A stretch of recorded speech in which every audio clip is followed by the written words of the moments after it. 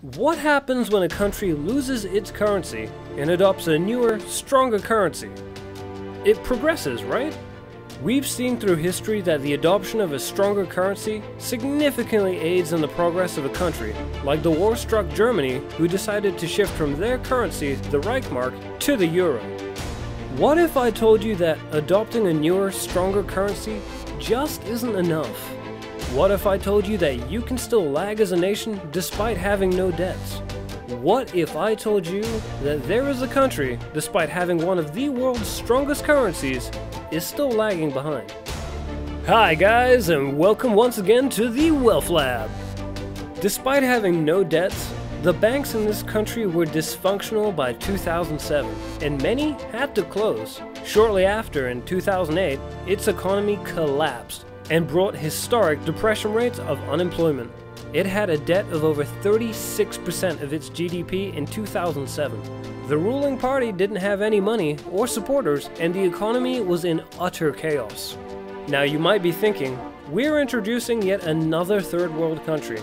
However, we aren't. This country was none other than Spain. Spain had to go through a lot after its bloody civil war. The country was in utter shambles, development was slow, and life was hard. It's fair to say the country had its fair share of painful and destructive experiences under the dictatorship. After the dictatorship ended, Spain tried hard to win back its European counterparts' trust by adopting newer, forward-thinking policies to help Spain's position in Europe. Spain sacrificed its currency and adopted the euro.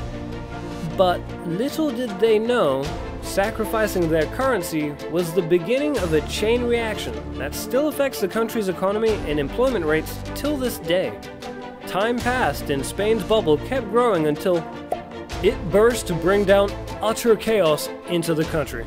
And in this video, we're gonna dive into the greatest economic bubble there has ever been. Enjoying this video so far? Remember to hit that subscribe and like button. Okay, let's get back to the video. Before we start, let's get a quick overview. Spain is one of the world's largest regions. It's a European country located in the southwest corner of Europe. It includes 17 regions immersed in various cultures and traditions. Madrid is the capital city of Spain. Spain's official currency has been known as the euro since 2002. However, before the euro, the silver-made pastilla was their state's currency from 1869 to 2002. Now that we've covered a fair bit of ground on what, who, and where Spain is, let's get back to the video. To understand the world's greatest bubble, we need to understand the history that led up to it. In 1939, Spain was in ruins after the Spanish Civil War. The country's fate was in the hands of anarchists, communists, and nationalists for a large period until General Francisco Franco overthrew Spain's leftist Republican government. Millions were victims of bombardment, execution, and assassination.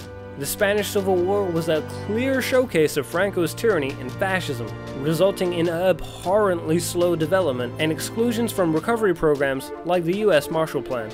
Spain had a lot to prove under General Franco's dictatorship after the World War. It wasn't until the 1950s before Spain was back up on its feet again, which was years later than most Western economies. Its economy had been heavily reliant on real estate and construction under the dictator's rule. Honestly speaking, General Franco's policies weren't the best. In becoming an independent country that couldn't care less about what other countries had to say, Spain experienced a dire shortage of foreign exchange reserves by the late 50s. However, Franco's plans of stabilization and unexpected liberalization brought about a Spanish economic miracle. Considering Spain was a bloody dictatorship, this was a surprising move at the time. Interestingly, over 3 million people, about 10% of the population at the time, moved to urban areas in the 1960s, while a significant group moved offshore, providing valuable remittances. Consequently, the added benefits from the remittances allowed Spain to collaborate with international organizations like GATT, known now as the WTO.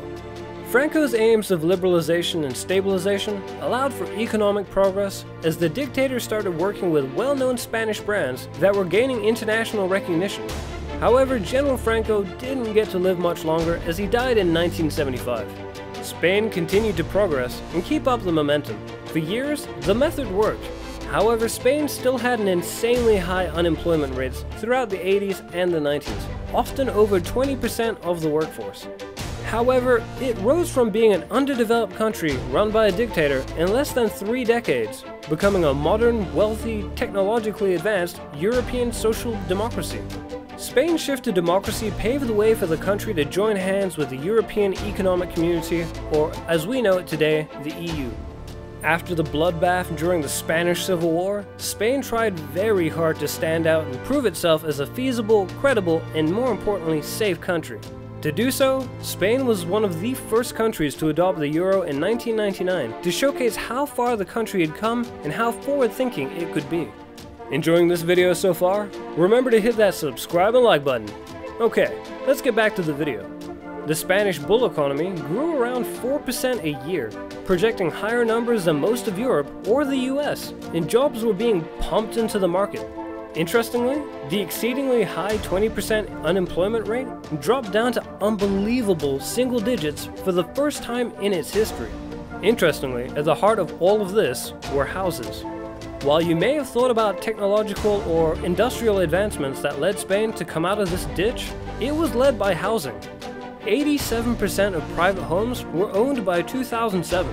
Interestingly, that number's never been over 70% in the US. Eyebrow raising, isn't it? Now, let's try to dissect why it was housing. After Spain adopted the euro, it lost its ability to devalue its currency or set its interest rates.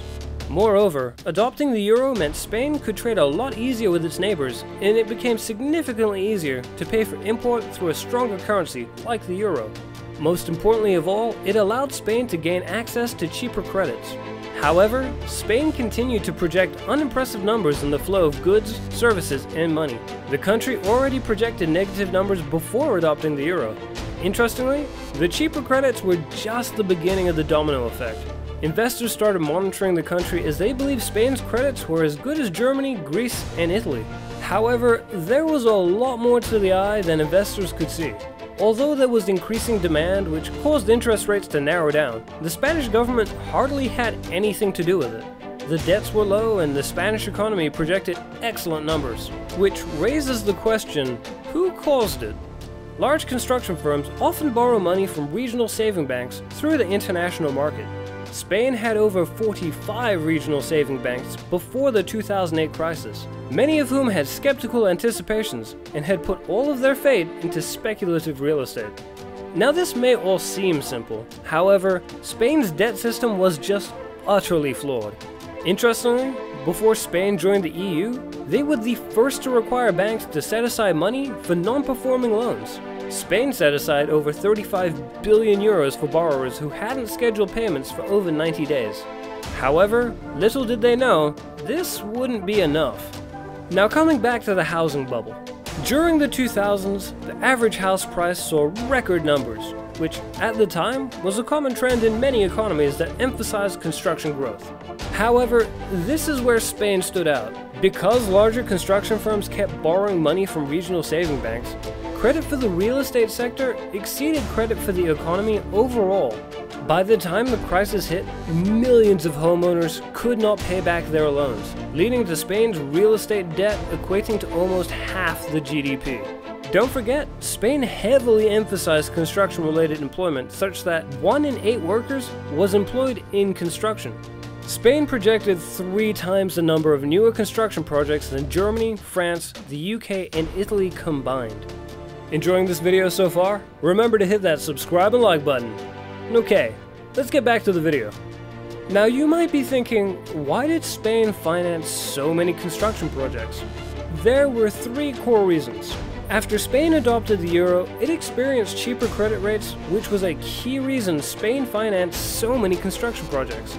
The second reason being the government's liberalization of the real estate sector. And lastly, the general economic growth model was established around construction activity to control unemployment rates. Interestingly, the government's pro-real estate policies saw a generous support as 87% of the Spanish population were homeowners.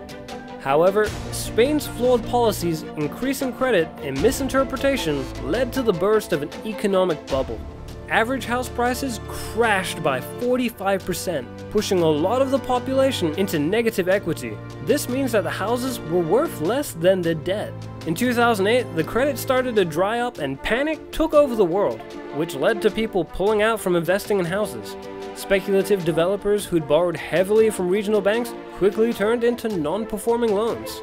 The increasing number of non-performing loans was just too much to handle for the 35 billion euros set aside by the Spanish government. So, what did Spain do to save itself? Spain decided to retaliate in two ways. First, by spending more as a percentage of GDP on stimulus than any country in Europe. Interestingly, Spain spent around 6.5% of its GDP on fiscal stimulus, which was not a problem considering their low debt. However, things were cooking up in the EU as the Greek crisis took new forms, but that's something we'll explain in another video. After the Greek crisis, the EU was playing safe by hunting for the next crisis. While Spain projected low debt numbers, its economic model was just not sustainable. Speculations raised over whether Spain would be able to borrow enough money for long enough to fix its economy. This resulted in the bailouts of Spain's banks and the establishment of a whole new system. 43 of the 45 regional saving banks merged to create underperforming banks.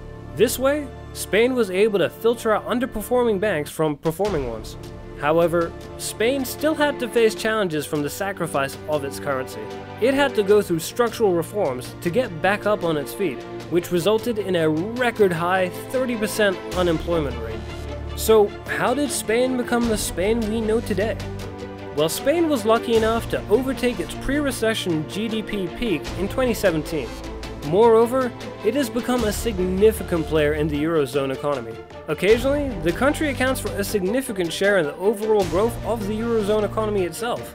Interestingly, a lot of growth is attributed to Spain's exports becoming a crucial contributor to the GDP.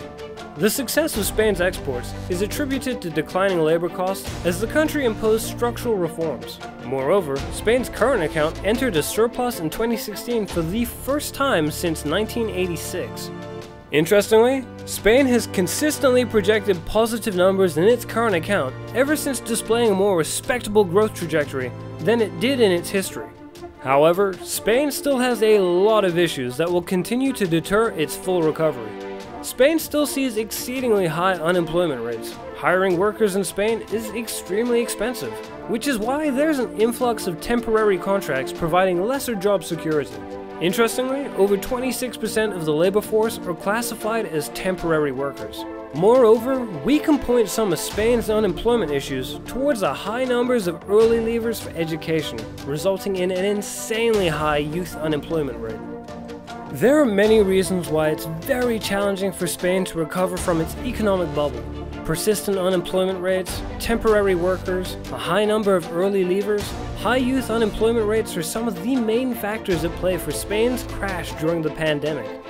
In conclusion, Spain has made a comeback that was next to impossible, progressing from a dictatorship to one of the largest contributors to the eurozone economy.